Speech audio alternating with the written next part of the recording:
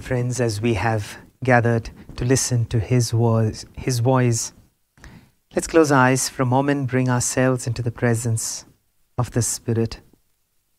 And we pray, come Holy Spirit, fill the hearts of your faithful and kindle in them the fire of your love.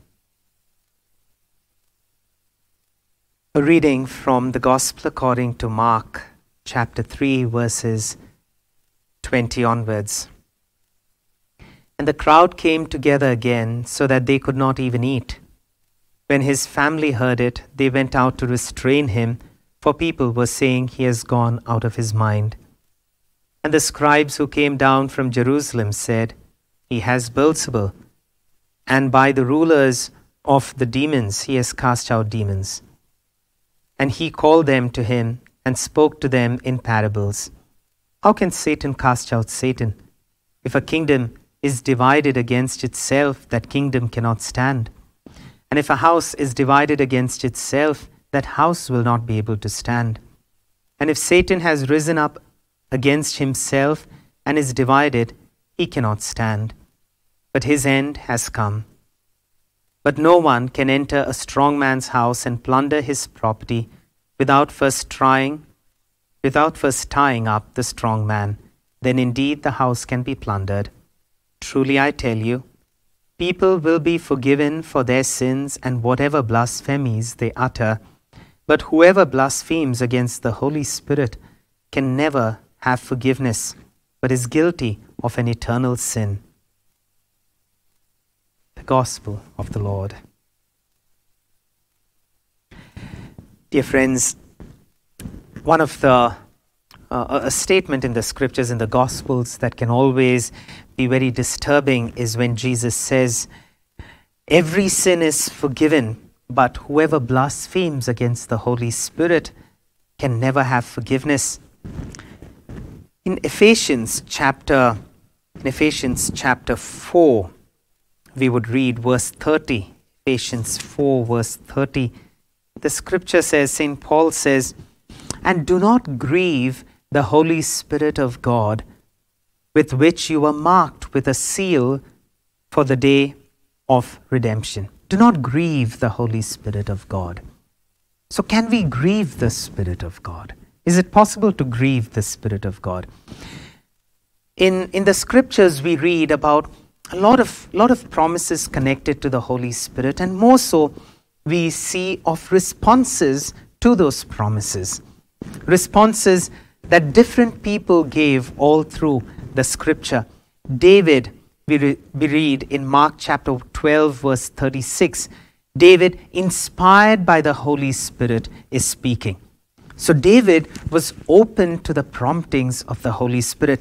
That's so important for us to understand, that we are called to be open to the promptings of the Holy Spirit, as David was open to the promptings of the Holy Spirit. David himself, by the Holy Spirit, declared. Prompted by the Holy Spirit, he declared. We had Prophet Simeon in the scripture in Luke chapter 2, verse 25 onwards. The word says, prompted by the Spirit, he was led into the temple. We read about John the Baptist, Luke 1:15. John the Baptist, prompted by the Holy Spirit, he spoke.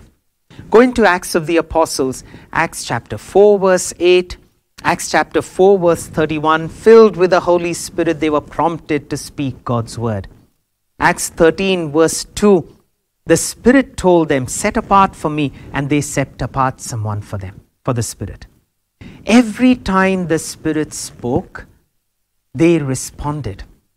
They were open to the promptings of the Holy Spirit. So how do we grieve the Holy Spirit? We grieve the Holy Spirit when we are closed to the promptings of the Spirit. When we do not give him the importance, or his voice the importance, as the voice of God. And we have a tendency to close our ears to the promptings of the Spirit. What marked these people out through the scriptures was the fact that they were open to the promptings of the Spirit. That's why even so beautifully, when it came to the temptation of Jesus, it says, Jesus led by the Spirit into the wilderness. even the Lord being open to the promptings of the Spirit, how much more are we called to be open to the promptings of the Holy Spirit? To know that the Spirit is God's voice that is whispering into our hearts, something that is good for our soul, something that's healthy for our soul. The problem we have to being open to the promptings of the Holy Spirit is because there's always a battle between our flesh and our soul. The battle between what the Spirit wants for the good of our body and soul, but what our flesh desires only for our comforts. Satan always tries to comfort our flesh, but the Spirit does what is healthy for our body and soul. And there's always a battle, and that's why St. Paul would speak about this battle in Romans chapter 7, verse 14 to 17. Romans chapter 7, verses 14 to 17. For we know that the law is spiritual, but I am of the flesh, sold into the slavery under sin. I do not understand my own actions, for I do not do what I want, but I do the very thing that I hate. He puts it so beautifully. I do not do the things that I want to do, but I do the things that I hate, what I know is wrong. Why? I do it is when I close my ears to the promptings of the Holy Spirit. Nowadays you have children who put on earphones. They are in the car with you, they'll put on earphones. They're walking with you, they'll put on earphones. They're in the house, they put on earphones. Why? One reason is pretty obvious. They cut out everything else, any other voice from outside, and especially the voice of their parents. When I was young, if I didn't want to do something my mother asked me to do, when she called out from one room to the other and I know that she's going to make me do some work that I won't enjoy, I see to it that I close my ears. If I don't physically do it, I will see to it that at least emotionally I close my ears. But I will not respond to it. And that is how we are. When our children put on earphones, they're cutting off your voice from their ears. And sometimes we do this with the Holy Spirit as well. We are not open to the promptings of the Holy Spirit. We close off our ears is because there's some kind of joy we are getting from the wrong that we are doing. Something that is bringing pleasure to my body. That is how Satan spoke to Eve. Put that into her ears. That this will be good for you. You will become like God. Eat of the forbidden fruit. And that is what she kept listening to. It was now comfortable. And then when God walks in, the two of them go and hide.